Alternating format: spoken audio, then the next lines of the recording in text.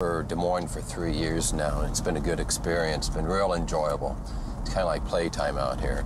Got a little bit of experience before this. I was even, don't want to brag, but I was even the chief of police for a small town for about 3.5 years. The town was Oxford Junction.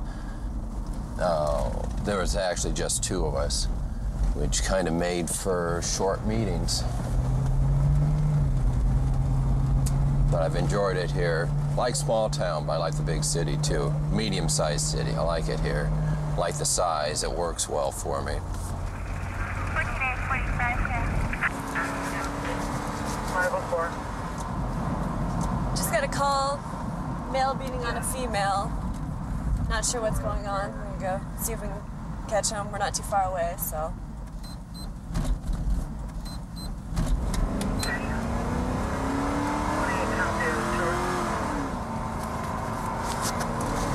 504.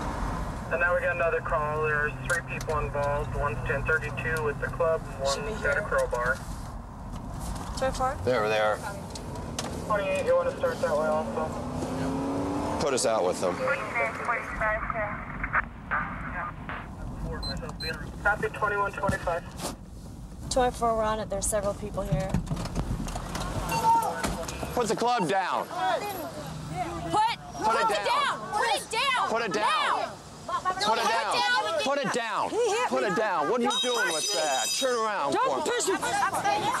You hit me first. Well, don't. You do what you're told is what you do. Push me. Stop it. Damn it. Stop it. Get down here. Sit. Sit. So what's going on here? Sit. Stay. You want to know what's going on? She parked her ass and she honked and this spit out. You got punched? Sit.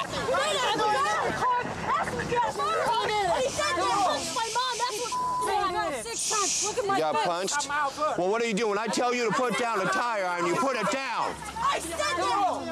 Oh, calm down. Hey, hey. Shut up and no, I don't want to hear that. She hit him with that. Did he hit him with the tire thing? Yeah. She's a witness. She's seen it. She said, he hit.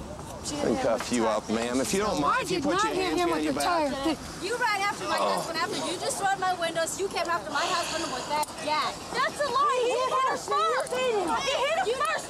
That's a lie. I told her to treat women like that. Do you want to go next? Do you want to go next? Do you see this? You stay here.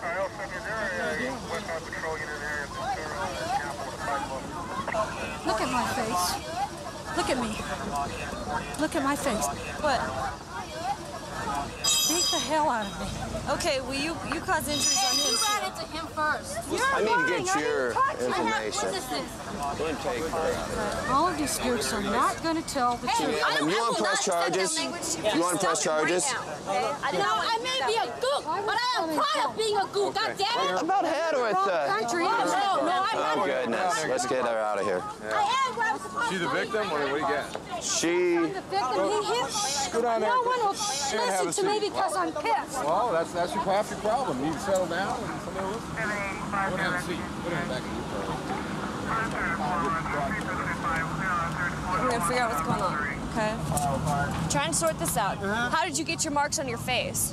I put her back and No, how did you get the mark on your face? Nah, y'all not going to How did you get the blood on your face? I think she's spread. She was just open hands scratching you? I think fingernail. Okay.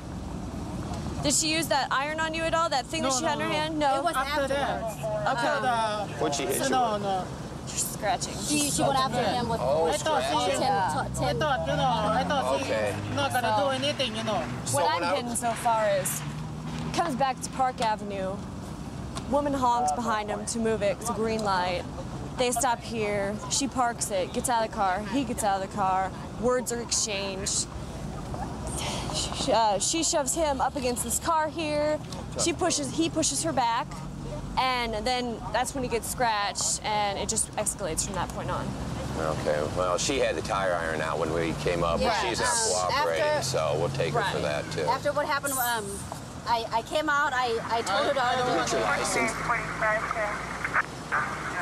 I take it you want to press charges. Press charges? Yeah, on the damage on the vehicle. Oh, holy Moses! No. After, Did you know that? What happened? After they pulled my husband and her apart, she came to her car. She grabbed, opened her trunk. She grabbed the crowbar, and that's when I started calling 911. About 30 seconds before I called, she hit my vehicle with that crowbar, and she ran after my husband with that crowbar. Okay. All right. Yeah, that kind of. Yeah. You know, you might want to mention the window stuff too before we leave, because nobody mentioned the window thing. Okay. No, you might not have noticed it. That's very important. After they got pulled apart, she came to open up her trunk, got the crowbar, the check crowbar out of her trunk. She hit my window. Oh, wow. And then she hit the trunk, she hit the side of my car, and she went after my husband with that. Okay. If he didn't step back, he would have been hit from head on down. What you have is you got road rage that got carried away, and it sounds like they're chasing each other down. Got out. She gets a tire iron. After the fight, she starts going after him, starts going after the vehicle, and that's about the time we come up. She's got a tire iron, which she's not going to put down for me. So we kind of took care of it that way. But a little racism, a little road rage, a little run of your mouth a little too much out here. Pull up to a scene like this and you try to make sense out of everything when you only got 2 officers. Then the cavalry came, didn't they, and all changes. You know, I didn't even notice tonight, but you know what? We've got a full moon. I think there's something that they say about that, full moon stuff? Tonight, yes.